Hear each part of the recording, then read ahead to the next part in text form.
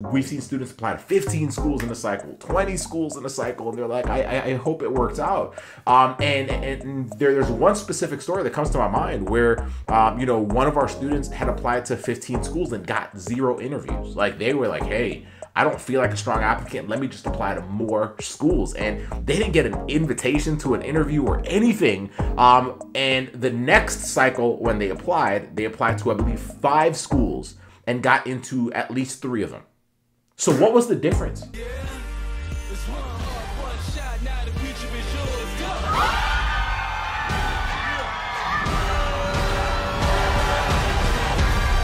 turning dreams into reality.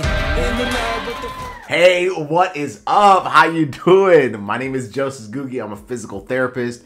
I am also one of the co-founders of Pre-PT Grind, where we help students realize their dream of becoming physical therapists. So if you're interested in being a PT, then listen up. And specifically today, I'm talking to pre-PTs, so students that are still working their way through the process of getting into PT school. And what I want to talk about is, something that we have just seen a lot of over the past few years, and that's students that when they're getting ready to apply, feel like they have to apply to a lot of schools to give themselves the best chance. And the honest truth is this, like, it's not your fault. Like, it's number one, what many of us have been advised or told by our advisors or by other physical therapists. Hey, if you have a lower GPA, apply to more schools. If you are, if you're struggling with the GRE, apply to more schools. And the idea behind it, I get, but I want to talk to you about, like, how to actually set yourself up, because I want to really have the conversation of, well, if I'm applying to more schools, does that increase my chances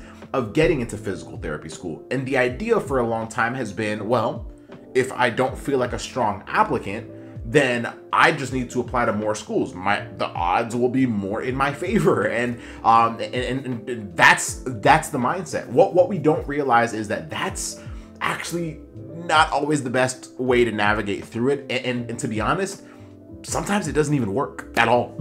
And so I'm gonna break down to you why that is, and also how to set yourself up, regardless of whether you have a low GPA right now, or regardless of whether you're struggling with the GRE or other aspects of your application that you feel, applying to more schools would cover up. I'm going to help you kind of navigate through, how to set yourself up to have a strong application and to be a strong applicant without having to do that. So let's first of all talk about a few things. When I'm applying to a lot of schools, I'm also spending more money on the application. Remember, like, for each school you apply to, you are paying for that. And I think sometimes we don't realize that. I think many students get to the application, they're like, what? Like, I got to drop this much money, this many hundreds. Okay, so when you're applying to more schools, it costs, right? So the biggest thing is, and Casey always talks about this, and I've always said this too, it's like you're basically making PTCast, which is the platform that you use to submit your application, you're making them rich off of your mistakes, right?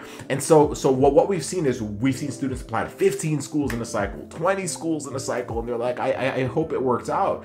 And there's one specific story that comes to my mind where, one of our students had applied to 15 schools and got 0 interviews. Like, they were like, hey, I don't feel like a strong applicant. Let me just apply to more schools. And they didn't get an invitation to an interview or anything. And the next cycle, when they applied to, I believe, 5 schools and got into at least 3 of them. So what was the difference?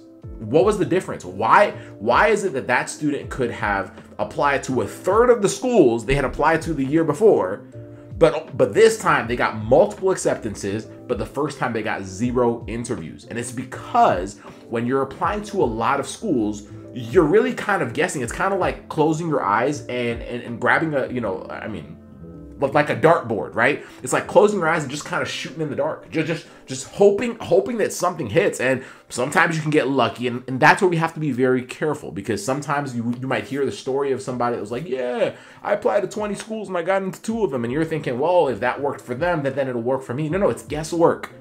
It's guesswork. So you have to understand that just because it worked for them does not mean that it's going to work for you. In fact, when something is not a good, strong, proven strategy, it's a hit or miss.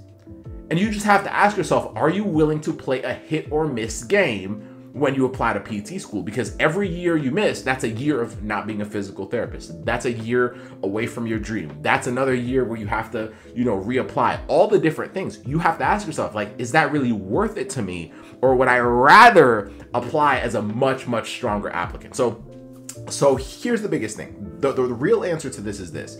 When you're applying to a lot of schools, you have to ask yourself why you're doing it, right? So if you're doing it because it's out of fear, like whenever you're doing something out of fear, just be very careful, right? If I'm doing it out of fear that I'm not going to be a good enough applicant, so I'm hoping this will cover it up, that's not a good strategy. Like, and to be honest, it could work, but more than likely it won't, right? Now, the other way is a targeted approach. Now, whenever we work with any of our students in our coaching program, the Accepted System, one of the first things we want to do is figure out like where are you at, like all your numbers, all your stats, everything else, and how can we create a targeted approach for you, right? Whether that's a targeted approach in the schools that you select, whether that's a targeted approach in what you're going to do to become the perfect applicant for those schools.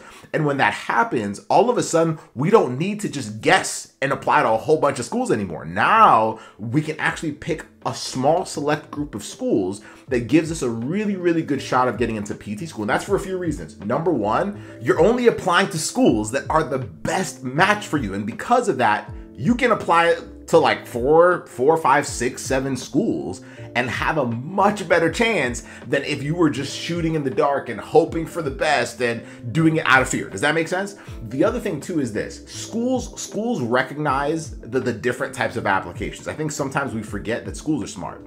Schools know what they're doing, and schools have been doing this for a long time. And so what that means is they can tell when an application is very generic or general, right? So if you're applying to a program, they can feel or they can sense when you're just kind of throwing an application out there, because it's just another application. It looks like something that you could have copied and pasted and submitted to any school in the country. And when they sense that, they like all of a sudden that distances you from them. So you actually want to be able to apply to each school as if they're the only school you're applying to. Now, am I recommending you only apply to one school? Not necessarily. Sometimes that's not a bad idea, but for the most part, no. That's not what I'm saying. What I'm saying is you want to be able to apply to each school like they're the only program out there for you, which means that if you are applying to 15 schools or 20 schools, that's very difficult to do. Like, that's very difficult to do. That's like trying to have like 15 to 20 best friends and trying to pour into them. Like, that's exhausting. And to be honest, you dilute yourself. But if you have 4, 5, 6, 7 schools and you're like, hey, I actually have a game plan. I actually know how, like I've actually picked schools that are the right school for me. I actually have some guidance, some direction on how to navigate through this process. Now I can actually pour into these schools. Now I can actually understand these schools. Now I can actually get to know these schools in the way that will allow me to tailor my application to match what they're looking for. So that when they look at your application, they're like, wow, this student is actually like is perfect for our program. When you have supplemental essays, now you're actually able to tailor them. You're able to spend a lot more energy and a lot more time understanding the school.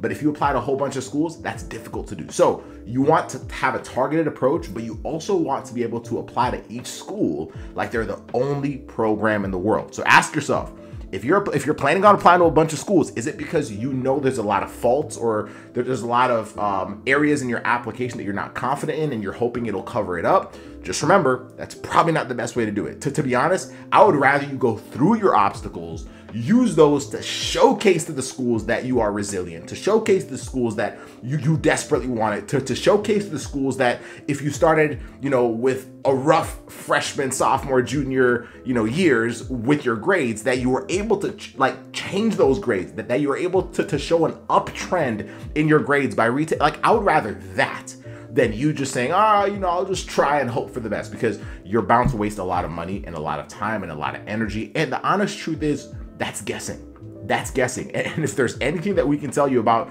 how we have just coached students is you don't want to guess. And if you feel like you're guessing, then we need to start shifting that. If you feel like you're guessing and you're like, I want help, reach out to us, send us a message, go to any of our social media accounts, message us, reach out to us, text us, whatever that is. Let's talk so that you can apply to PT schools feeling confident in yourself, feeling like you have actually picked the right schools for you and that you have actually become the perfect applicant for those schools, and it shows in everything you do. So that's the biggest thing that I can tell you, so that you don't waste time, so that you don't waste money, so that you don't waste your energy, because I want you to become a doctor of physical therapy if that's what you want to become. And I don't want you to ever think to yourself that it's impossible for you. Sounds good? All right. Hope that helped. We'll talk soon.